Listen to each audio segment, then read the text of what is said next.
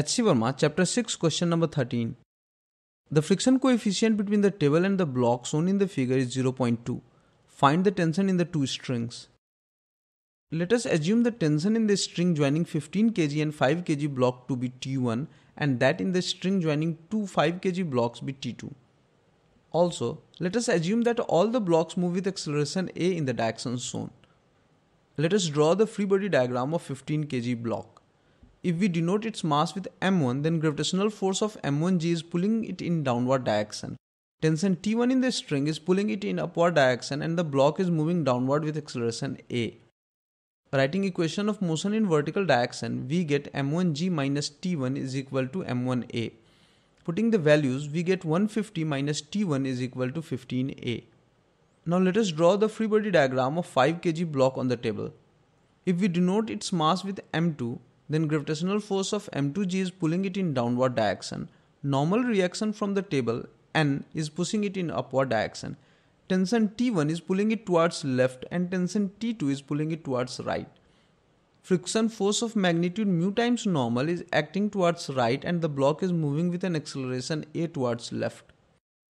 Since the block is not moving in vertical direction, n must be equal to m2g, that is 50 newtons.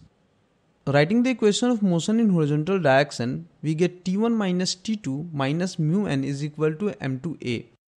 Putting the values, we get T1 minus T2 minus 10 is equal to 5a. Finally, let us draw the free body diagram of the third block.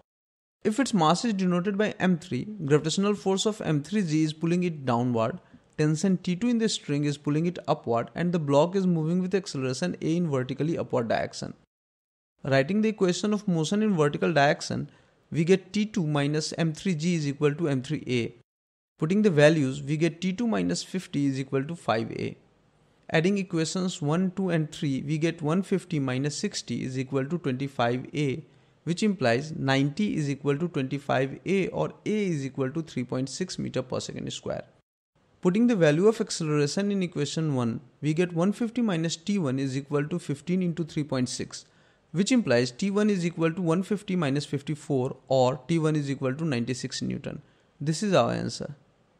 Putting the value of acceleration in equation 3, we get T2 minus 50 is equal to 5 into 3.6. Simplifying, we get T2 is equal to 68 newtons. This is our answer. In order to request solution to any question from H.C. Verma book, post the question number and chapter number in comments below. Like and share the video to help other students find us. Subscribe the channel for further updates. Thank you for watching.